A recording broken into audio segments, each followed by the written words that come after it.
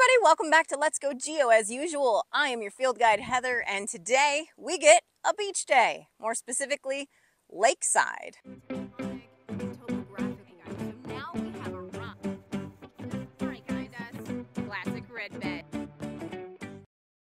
That is Mono Lake. Mono Lake is a rather large lake sitting in the Mono Basin, but one thing to note is that it's not as big as it used to be. You see, in 1941, Los Angeles DWP began diverting water from the tributary streams that fed Mono Lake. This, of course, had pretty drastic consequences on the lake. Over the next 40 years, it caused it to drop by 45 vertical feet. It lost half of its volume. It doubled in salinity. And these factors obviously had bad consequences on the surrounding ecological systems. It was terrible for migratory and nesting birds, including the California gull, which suffered immensely from these changes. Air quality was greatly diminished. It led to toxic dust storms in the area. All of this changed the lake forever. He ended up setting a management required level at which to keep the lake, and that level is 6,392 feet. As you can see, this is very different from the historical levels. Take a look at this graph. You can see the historical level before diversions and that decreasing of the lake volume over time. This shows where the lake level would have been, likely, had it not been diverted. And this shows where the lake has been, including what you can see is it's failed to really meet that desired management level. This is why. The lake level is dependent on about 4 primary factors, 2 of which have to do with water input into the lake. The first one is the Sierra Nevada snowfall. The other factor that goes into the lake level is the Great Basin precipitation levels. And those precipitation levels have also been low. This area is and has been in a drought for some time. Now let's talk about the other factors that influence the lake level. You can actually see those bathtub rings, the things that show us where the lake level once was. The lake level is also obviously much lower because of something we've already talked about, and that's those diversions. And the other outflow factor that matters is evaporation. Now, because of these abnormally low lake levels, one interesting thing has shown up, and that is these peculiar tower-like structures around the lake. And what we're talking about is tufa. Those strange structures along the lakeshore back there, well, that's it. That's tufa. Tufa, similar to marine carbonates like limestone, are made up of calcium carbonate. Once the waters are enriched with the carbonate, then they can deposit. And all those water diversions have reduced lake levels such that the tufa, as you can see, are now exposed, making them vulnerable and inhibiting growth as they are above lake level now. Mono Lake and its tufa are also really important habitat sites for a number of species, for the California gulls and migratory birds, as nesting sites for owls and osprey. These serve as underwater habitat to the alkali flies. Mono Crater's volcanic field consists of vents in Mono Lake and on its north shore. The most recent activity in the Long Valley to Mono Lake region took place only about 300 years ago. One more strange fact about Mono Lake, during the Cold War era, this area was actually used for top secret seismic tests. And in the 80s, researchers accidentally discovered radioactive anomalies in the lake that they concluded might have been due to the disposal into the lake of radioactive material. Even the Navy testing underwater nuclear bombs in the 50s. And this practice may have been suspended due to the newly built munitions depot located near Hawthorne, Nevada, at the southern portion of Walker Lake, which we'll be exploring next. We are continuing to explore the geological and geographically interesting lake you see behind me. And you might be thinking, Heather, how interesting can a lake possibly get? But just remember our recent discussions of local lakes, from toxic dust storms to lake bombings and tufa towers. And today's lake also has some peculiar surprises, so let's take a look. Walker Lake is a natural terminal lake located in a geographic low, or basin, in the Basin and Range of western Nevada.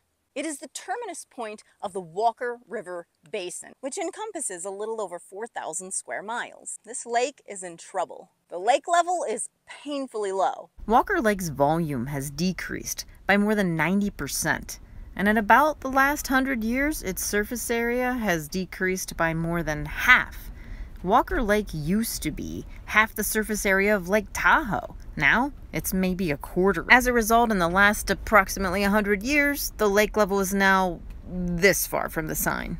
If I were to say, fill up a cup and gulp it, I'm not gonna do that. This water has high total dissolved solids, and I mean really high. 17,000 milligrams per liter. That's a lethal dose for fish. Total dissolved solids include the sum of, well, all dissolved solids.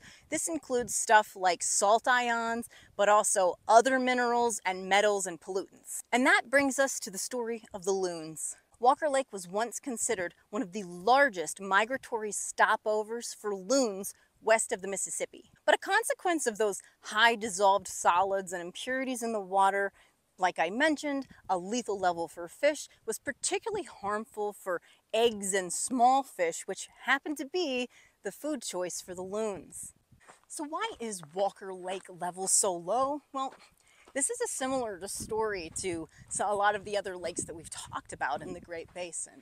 And that is, it's a combination of those historical geological instances as well as human-caused factors. Walker Lake is a pluvial lake, a leftover from the Pleistocene from ancient Lake Lahontan. However, many of the lakes held on through the Younger Dryas to about 14 to 10,000 years ago, at which point the lake started to dry up in response to the changing climate. Unsurprisingly, lakes and enclosed basins like many of the remnants of Lake Lahontan that are now receiving low rainfall and experiencing high evaporation will continue to shrink. But this is more of a long-term trend. It doesn't account for that puny lake we see today. So what is going on? As much as we'd love to blame aliens, it's not, it's humans. Agricultural diversions from the Walker River that feeds the lake have been so dramatic that they've practically taken all the water that would otherwise feed into the lake. Am I forgetting anything else interesting about the lake? Oh yes, the mysterious and forbidden south side of the lake. Signs like this remind us that we're not even technically allowed to go to the south side of the lake. And even if we tried, we might be exposed to unexploded munitions? Algal blooms, dissolved solids, the chance of a bomb. Maybe that's why I'm not seeing many people around here. And today we are in Eastern California, where a once gorgeous blue lake suddenly went dry. Today we have to say its name a little different, Owens Dry Lake. This is the Owens River. It headwaters north of here, north of Mammoth, east of Yosemite, from the Sierra Nevada mountains. From there, it flows down through the Owens Valley, gathering water from the adjacent mountain streams and continues to flow all the way down to its terminus, filling Lake Owens. At least it did. In the 1800s, the quiet Owens Valley was actually quite the happening place. With the California mining boom and new railroads set, the mountains on each side of the valley were soon pitted like Swiss cheese with mining prospects. One of the largest of these mining operations was the Cerro Gordo mine located on the east side of the lake in those mountains. This was a silver and lead and zinc mine primarily. Ore was hauled by mule down the mountain. And over there on the east side of the lake, near a place called Swansea, was the smelter to turn that rough ore into those shiny bullions. The smelter ran on charcoal. The large valley you see behind me in those mountains is the Cottonwood drainage, and it's on the west side of the lake, but it's actually the source of the wood for the mines. The wood was burned in these charcoal kilns, and then the charcoal was shipped across the lake to feed the smelter. Yeah, you heard me right. I said shipped across the lake, an image that serves as a testament to the lake's grand size in the 1800s. In fact, this town of Cartago was known as a bustling port city where supplies like food, liquor, grain, and machinery was swapped for cargo from the mines on large barge-like vessels. Now keep in mind that during this time, there were a lot of major changes going on. The U.S. acquired land that now includes California and our little village with a big name in 1850. Also, the Western mining boom was in full speed. our little village grew into one of the largest U.S. metros. You know it today as Los Angeles. Meanwhile, in 1877, a man stepped ashore at El Pueblo de Los Angeles. His name was William Mulholland, initially serving as a sonjero and later the head of various water organizations for the city. He would change the face of LA forever, and not just LA. This ditch gathers water from the adjacent mountains, destined for Owens Lake. But if we follow this ditch of water, we'll see it actually flows, that's right, all the way down to LA. Mulholland and some others, in what's been labeled as socio-political chicanery, began buying up land hundreds of miles from LA here in the Owens Valley, and lots of it. They also bought up a bunch of land around San Fernando Valley, giving them the dubious title of the San Fernando Syndicate. Finds like this can be found all over the valley, and it's proof of LA's footprint here. Construction began in 1908 and involved a massive infrastructure project. By 1913, the first of these waters flowed on down to LA, but not without a fight. Locals protested by dynamiting parts of it and opening up sluice gates. And remember the San Fernando Syndicate? Well, this included Mulholland along with Fred Eaton, the mayor, Harrison Otis, a LA Times publisher, and Henry Huntington, a railroad executive. And it turns out that if we look at where the LA aqueduct ran through, the San Fernando Valley grew tremendously due to the aqueduct. And these guys have been accused of knowing that this would be the case, hence the reason why they bought up all the land there. They built the St. Francis Dam around 1926. Meanwhile, at Owens Lake, trouble ensued. By 1926, the lake was declared dry. People at Cerro Gordo once proclaimed ducks were by the square mile, millions of them. When they rose in flight, the roar of their wings could be heard on the mountaintop at Cerro Gordo, 10 miles away. Looking at the otherworldly dry lake bed that it is today, it can be hard to imagine that it actually was once that beautiful blue lake only about a century ago. But the evidence abounds. From the tales of the steamships hauling ore, to the thunderous sound of the flapping of duck wings, and a thunderous sound below foot. In 1872, a large earthquake struck the Owens Valley, leaving behind scarps, or ridges of visible land displacement. There are also some other lines around the lake, sort of circular ones. Those are bathtub rings, or markers of historic lake levels. What's interesting about these bathtub rings, though, is that they don't appear to be impacted by the earthquake or cut by a scarp. There's no displacement in them.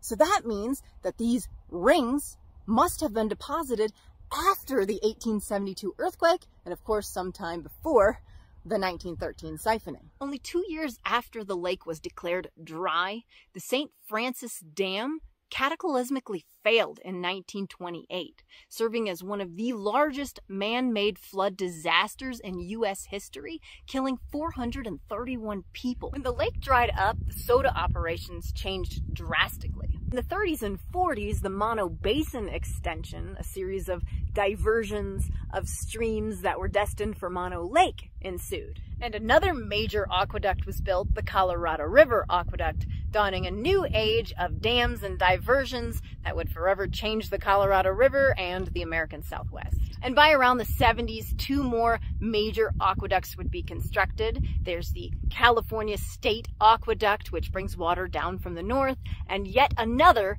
second LA aqueduct to bring water from the east, from the Owens Valley once again. By now, you're probably surprised that there's any liquid left in the Sierra Nevada mountains. Well, both poor water management and the exacerbating effects of a changing climate, both regionally and globally, certainly aren't helping. Speaking of air quality, one of the worst results of a dry Lake Owens was the dust, toxic dust. For decades, alkali dust laced with heavy metals showered the area some 30 miles in all directions, especially when the winds kicked up, which is often here.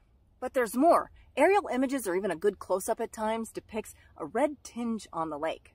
What causes this red tinge? Well, it's a result of halobacteria, and despite the name, they're actually archaea.